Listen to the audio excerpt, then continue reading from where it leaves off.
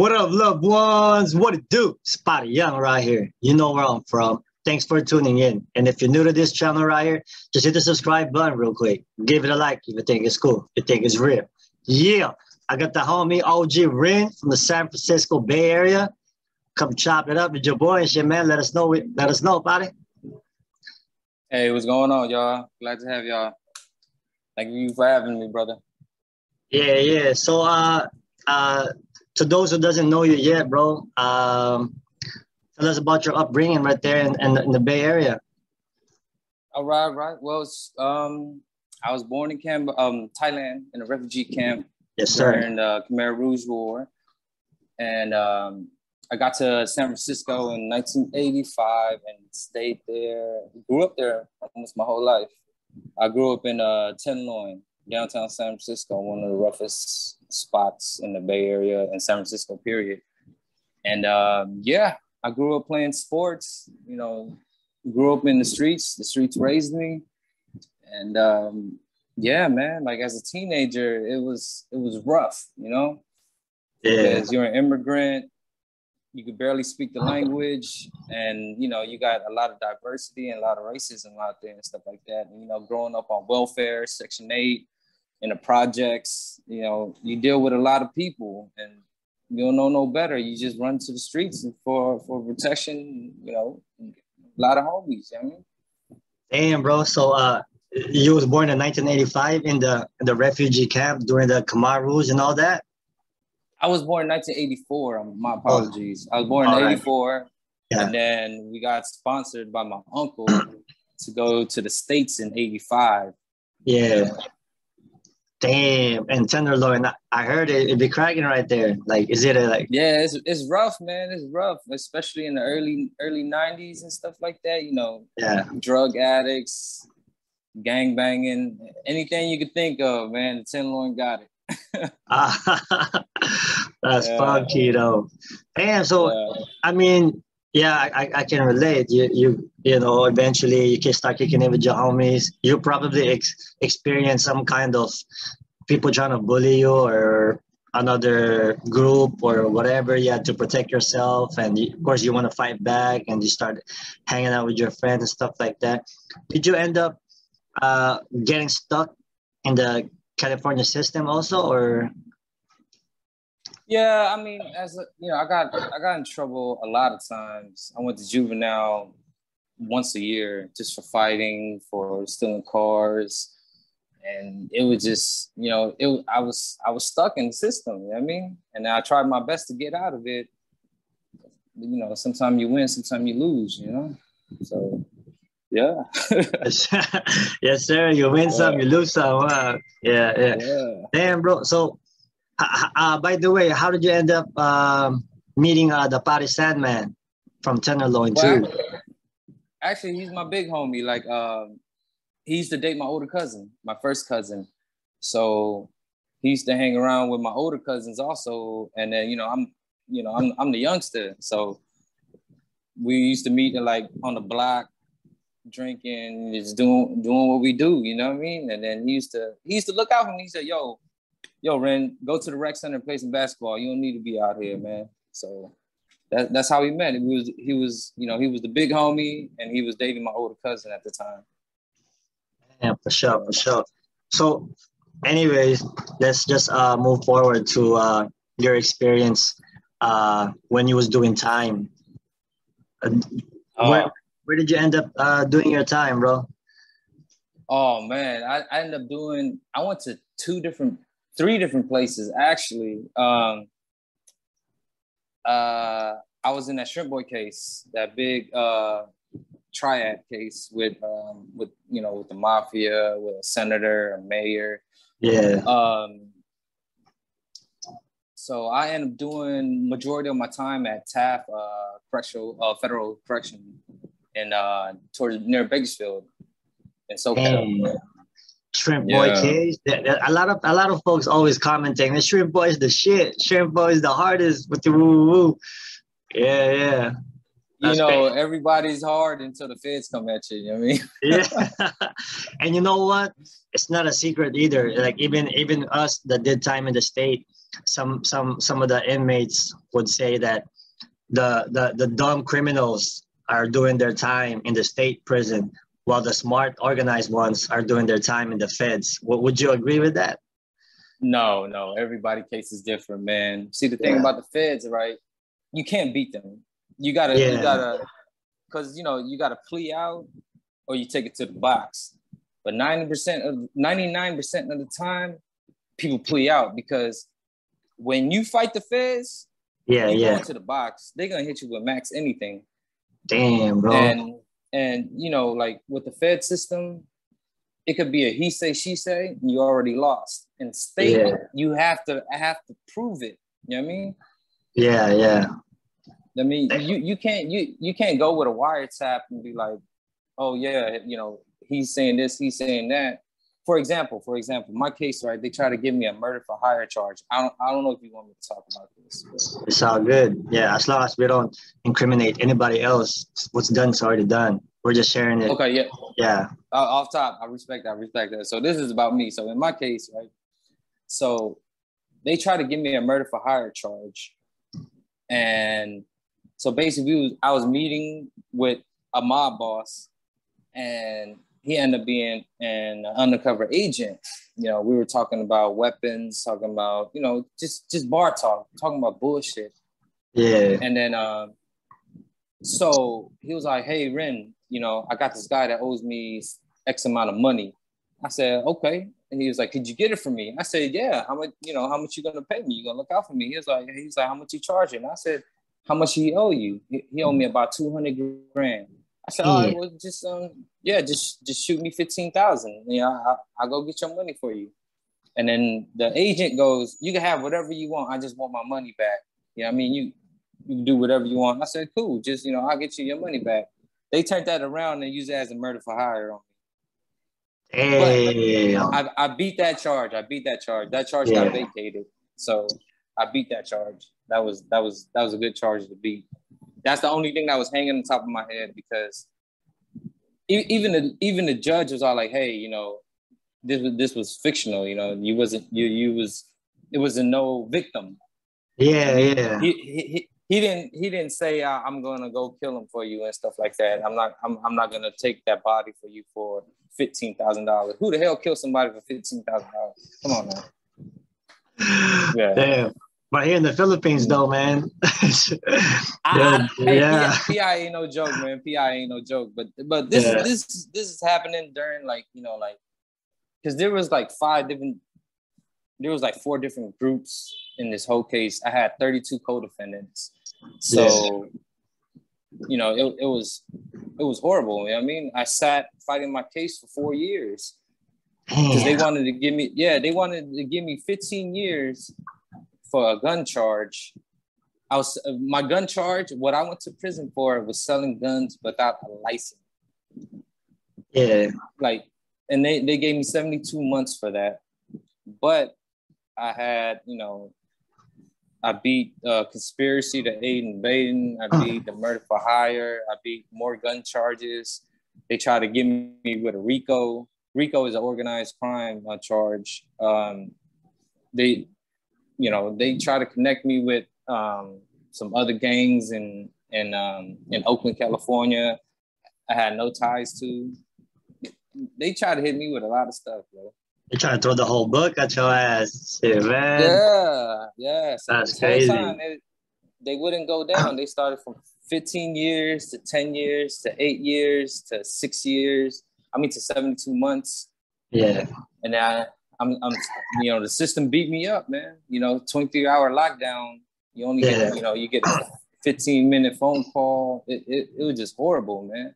Damn, bro. So, eventually, any street motherfucker out there on the street and a street nigga right there that are active are eventually gonna end up doing time. Unless, even if they're snitch line or super snitch, they're still gonna end up doing time anyways, even if it's just a little bit, if they're real active with the business, right? So you found yourself sleeping in a bathroom, locked down 23 hours for years and years. When did you end up realizing man, this is for the birds, this boo-boo, this, you know what I mean? Yeah. You know, you don't really think about that when you busting a move or you making money. You really don't think about that shit. Yes, sir. And then, but once that door closed, boom, you in the bullpen getting processed and stuff like that. And then you really realize it when you see the food that they feed you. I put that on my mama, man. Like, they serve beans for three times a day. Beans. And you're supposed to be, because like in the Bay Area, in San Francisco, right? Yeah. They closed down the Fed facility for fighting your case. So in the federal system, you know, you get top of the line food. But since they closed it, we was in the county jail. So you already know how county jail rock with. You know what I mean? So all this stuff, and then you notice all the people that come in and out, and you're like, bro, you got a chance to change. You got bail, you got, you know, you did time served or whatnot, but you just keep coming back. What, you love the food or something? Like what the fuck going on? Like, this shit is for like it's for the birds. It's definitely for the birds. But like, I met a lot of good people. I met a lot of dumb motherfuckers, bro. Yes, sir. Yes, sir.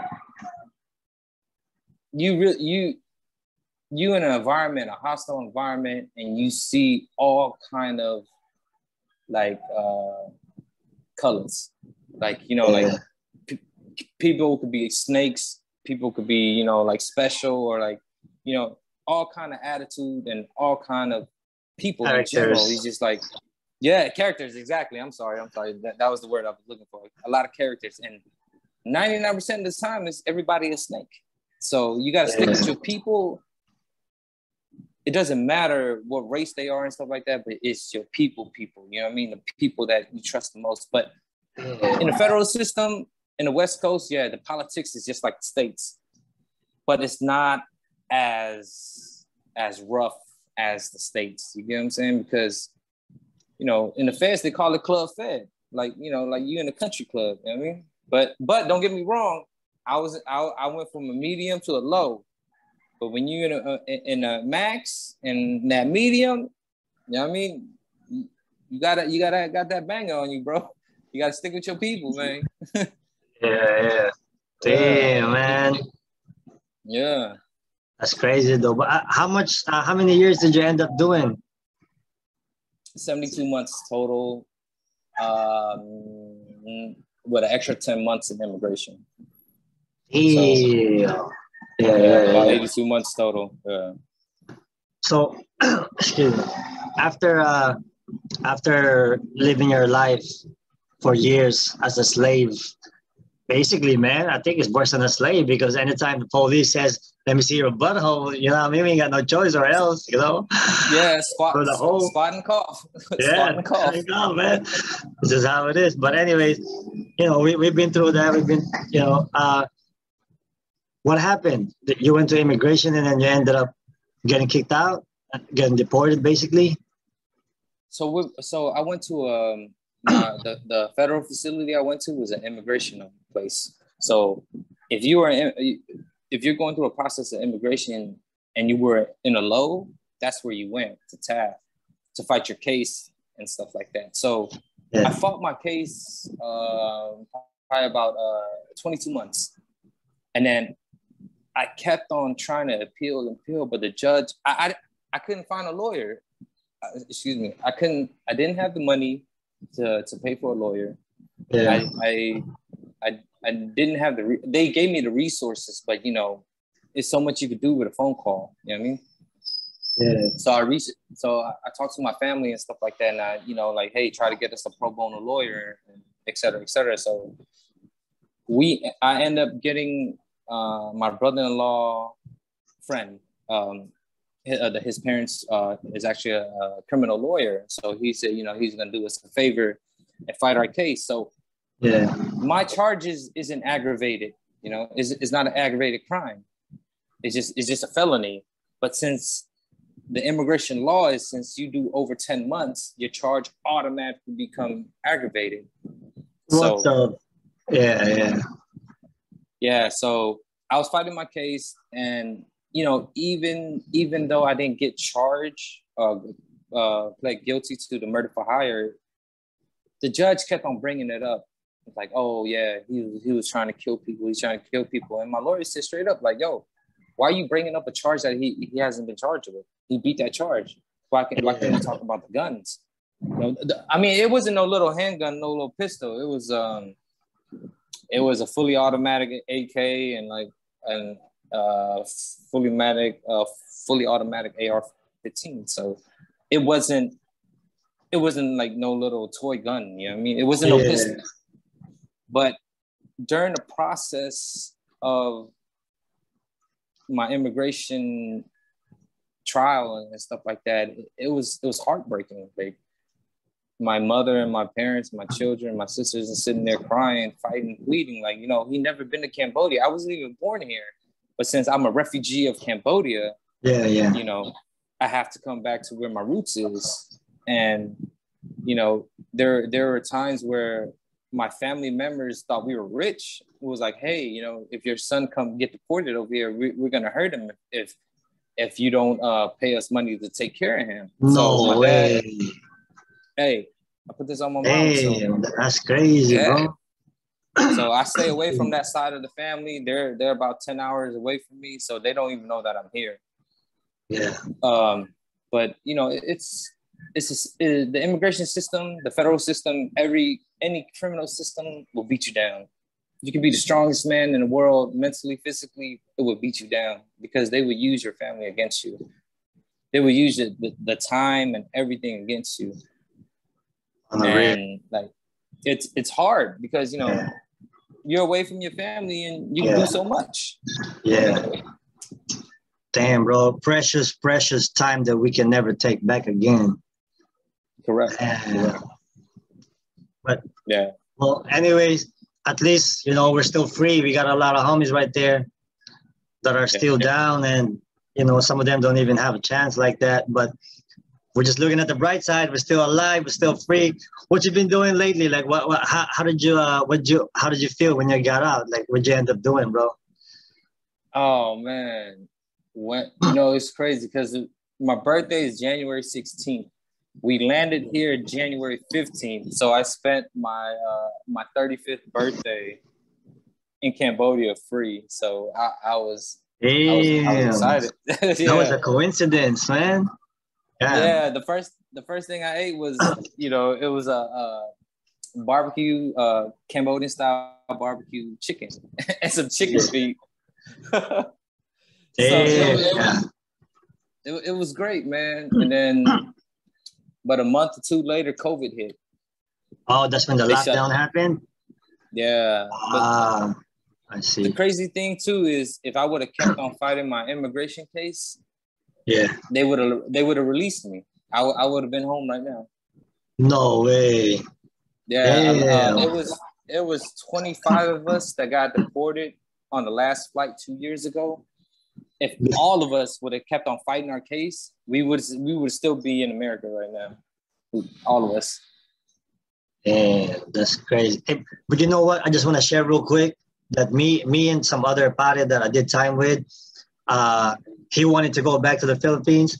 So when he went to the immigration, he signed the paper to go back ASAP, and then they released him right there. And I tried to fight it off, and I ended up staying, and they still kicked me out. It's the opposite of what we wanted. Bro, that's crazy because we were forced to sign. Like, from my understanding, is like as soon as, you know, they give you that paper, it doesn't matter. You signing or you don't sign, it does not matter. You get yours is different. That's for Cambodia. And then the crazy thing too is, like, you know, when you send in immigration, it doesn't matter what part of United States you're at, right? Cambodia does this interview. It could be in Louisiana, it could be in Texas, it could be in SoCal, it could be whatever. So our timing was in Texas. So they gathered everybody on Con Air to fly all the way to Texas. But for the people from California, like me, I'm from Northern California, so I would have to take a bus from 4 o'clock in the morning from Yuba City, drive an hour and a half to Sacramento, sit there for like an hour, drive all the way to Stockton for another 2 hours, sit there until a bus come to get us. And then we drive from Stockton to Bakersfield. That's another 4 hours, but you're stopping at other places to pick up people. Yeah. And you're shackled from ankle, waist, and wrist. You know what I mean? Yeah. So it took us 3 days. It took us 3 days to get where my holding facility was, to Texas. And then you gotta eat your sack lunch when you're little. You know what I mean? With your cups on. I would never eat a bologna sandwich ever again. I'll tell you that. Oh damn! Speaking of, tell us about your restaurant, bro. Yeah, right now. Okay. Yeah, you just opened up your business. Yeah, so I love fried chicken. I grew up on fried chicken, so I opened a fried chicken shop in Phnom Penh, Cambodia. Is in TTP area, expat call it Russian market, Cambodia call it Totopong area. So the streets is on 155, and it's called Teas and Rinn's Grill and Drinks. So we sell fried chicken, grilled chicken. We making like breakfast food and stuff like that. It's all American food. Nice. I don't know how to cook Cambodian food, so And we in Cambodia, we ain't gonna make no money. So we sell drinks also, meaning like mixed drinks, like margaritas, meaning like like tall glass of slushies. We just put alcohol. We just put alcohol in it. That's about it. Yeah, that's good, bro. You got a lot on your menu, including the alcohol margaritas, man. Yes. Well, we need to update that. So you can find it on Teas and Rinn's on Facebook. Teas and Rinn's Bar and Grill. It's on Facebook, and we're just gonna keep updating it because I had to close it for about 4 months due to some repairs. Yeah. And I opened it. I opened the shop about November of last year, so I've been open about a year now because But yeah, that's what I've been doing since I've been in Cambodia, and also I'm a basketball coach. I'm a basketball coach, an admin. And a baseball and softball coach for Nike Underground Academy. Ooh, nice. So you can look that up too on Facebook. It's called Nike Underground Academy. We're officially a school now, and we do monthly camps for children from 2 years old all the way to 18. And since we're a school now, we give kids opportunity to get scholarships to play abroad in America or anywhere they choose to. You get scholarship for academic, you get scholarship for sports. We try to prep kids, not just for sports, but for educational reasons also. So I've been there for about 2 months now, and it's a upcoming, it's a startup company, but Nike is sponsoring us. There's a lot of sponsorship. So we're just starting out, and it's a slow process, but for the kids, just to see them have a chance. Yeah. That we never had a chance to, because I didn't have a chance to play sports. I mean, don't get me wrong, I did have a chance to play sports, but when you're 5'4", what can you really do? You know what I mean? Yeah. But for Yao Ming and them, exactly. If I had the heart and the mindset of like Muggsy Bogues and stuff like that, then I mean, but with the Nike Ground Academy, man, sky's the limit, man.